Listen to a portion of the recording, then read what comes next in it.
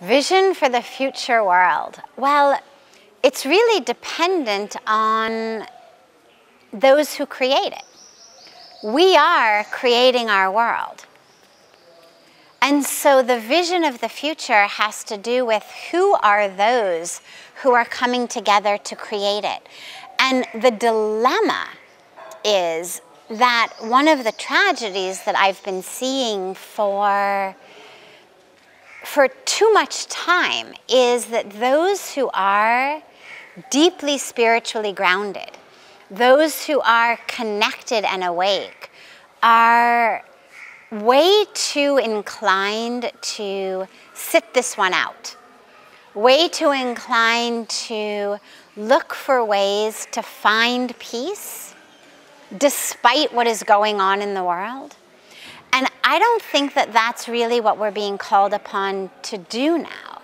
I think that those who are deeply spiritually connected, who are awake, are those who the world needs to come forward and to actually be the ones channeling that which they know inside, channeling that which they experience inside, and using their connection as a channel, to be a channel for awakened action, sacred action, holy action.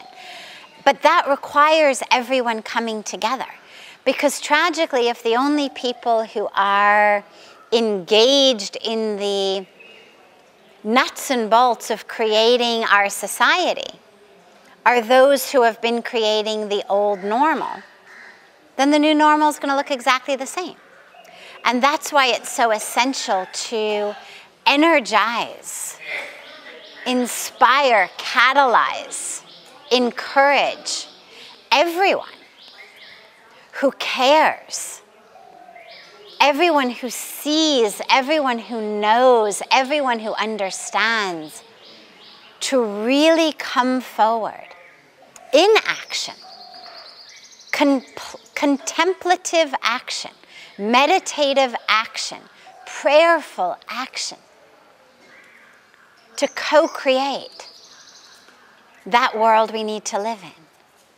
And if they do, if the action becomes action that is in alignment with knowing, loving, surrendering, giving, caring, then the new world is going to be one that is based upon wisdom, oneness, compassion, sustainability. And that is why we need everyone to come together. Because if the spiritual people of the world decide, I'm just going to sit this one out, I'm just going to sit somewhere and do my meditation because that's what makes me feel peaceful in my vacuum, then the post-corona world is going to look pretty much exactly the way the pre-corona world did, just with a lot fewer people. And that's not the highest calling of the lesson of this virus. That is not why Mother Earth sent us into our rooms. That's not the lesson. The lesson is stand up. This is what Lord Krishna told Arjuna in the Bhagavad Gita. Stand up fearlessly and do your dharma. Act, serve, engage, but never forget. Never forget me, never forget God. Never forget that surrender unto me, that connection to me.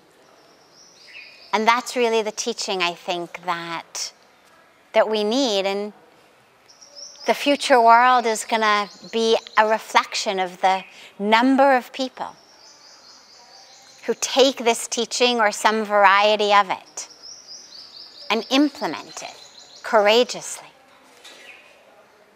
in their lives, every minute and every moment.